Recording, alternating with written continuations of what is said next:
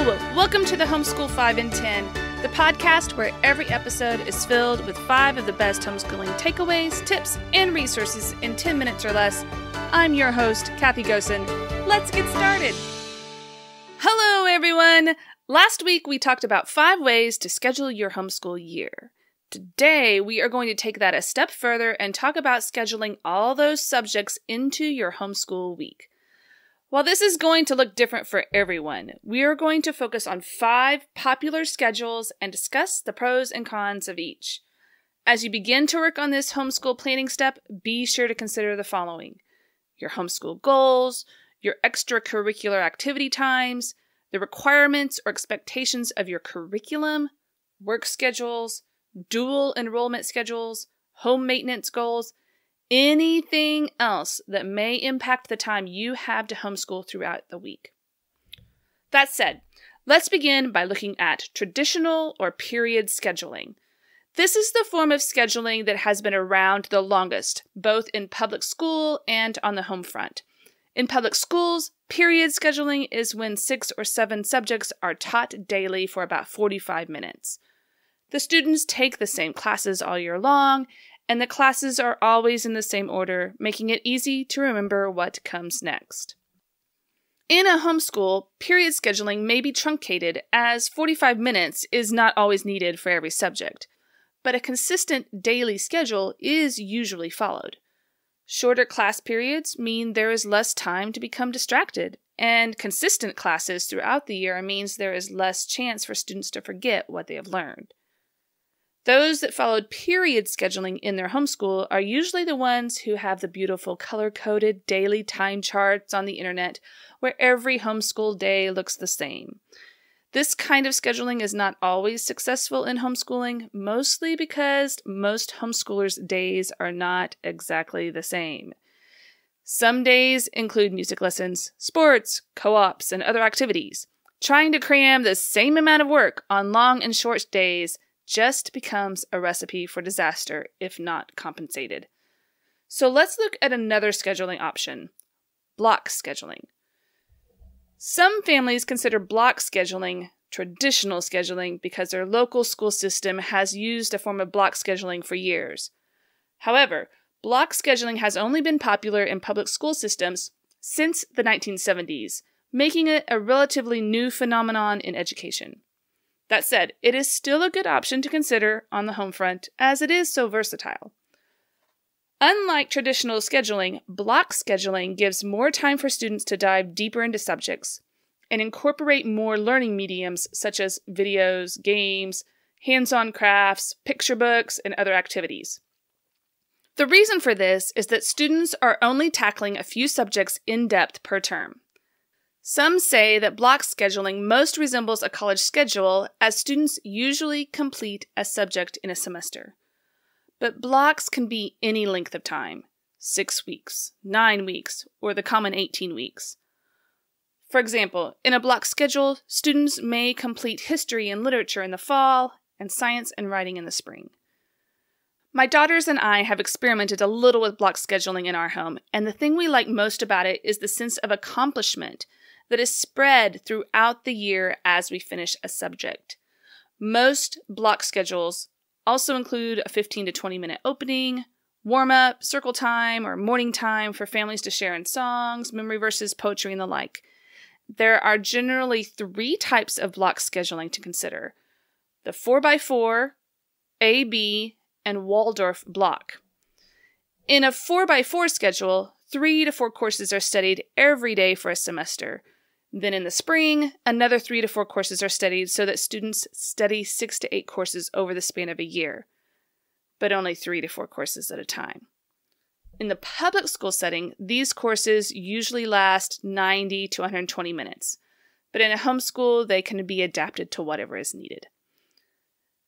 AB block scheduling is very similar to 4x4 scheduling. The only difference is, instead of assigning 3 to 4 classes to a semester, the classes alternate in an A-B pattern so that the courses are still studied throughout the year, but on an alternate day schedule.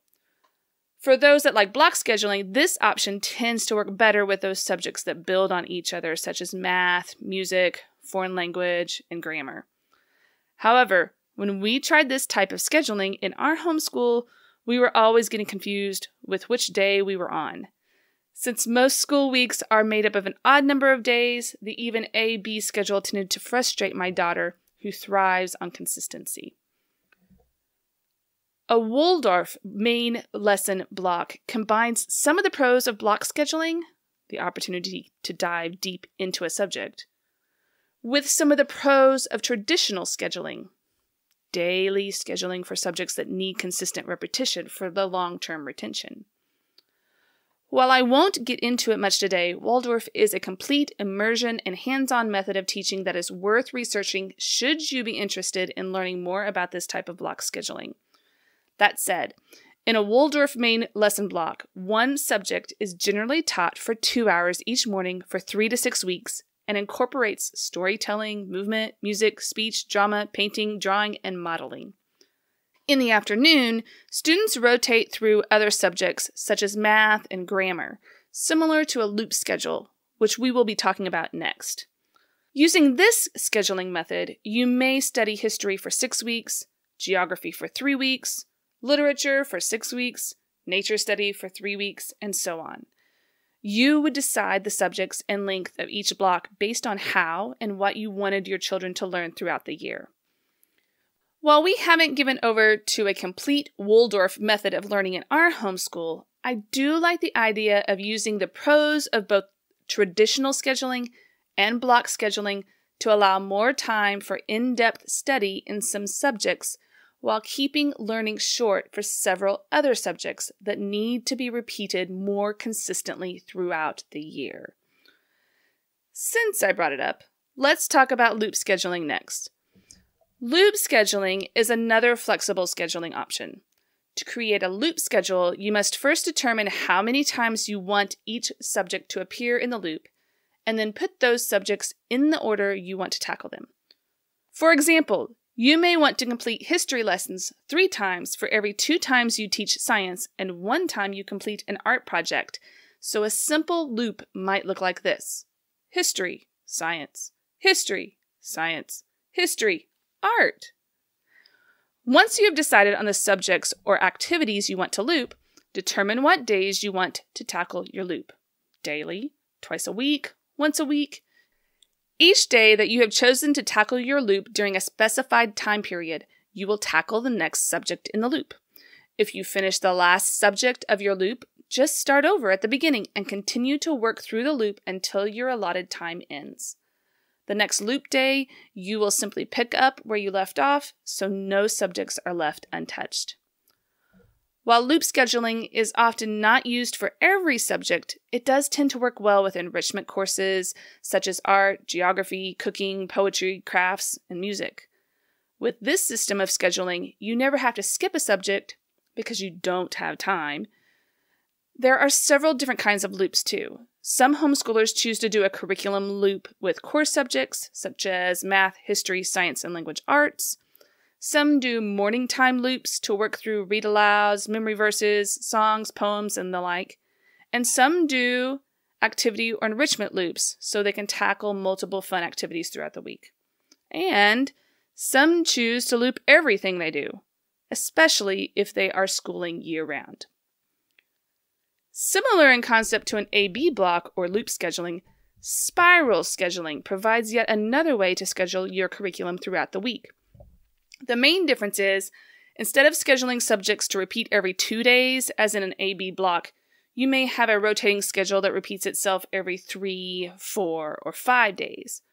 The subjects studied on those days are always the same, but the daily expectations rotate. For example, day 1 may be math, science, and art.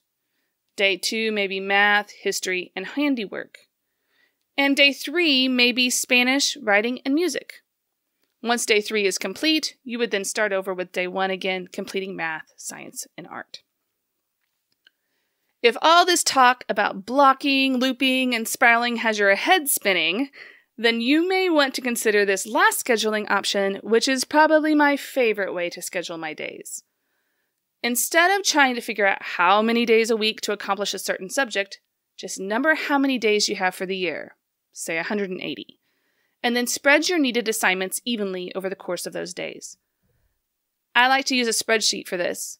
I number down the side of the spreadsheet 1 to 180, and in the columns next to the number column, I fill in assignments for each subject.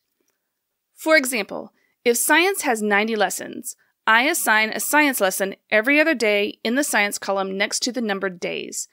I do this for every subject.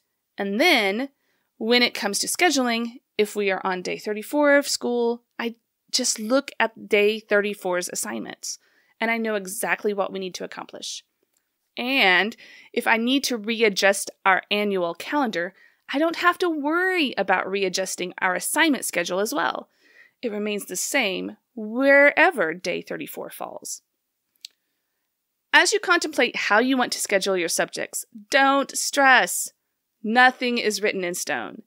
If you choose one method and it doesn't work, don't be afraid to try something else or combine multiple scheduling options. And don't forget, if you are looking for an online homeschool planner, you'll want to look at my online planner comparison. Or, for those that prefer free, grab my free planner printable and or download my free Google Sheets planning template. I'll be sure to include the link to all of those in today's show notes.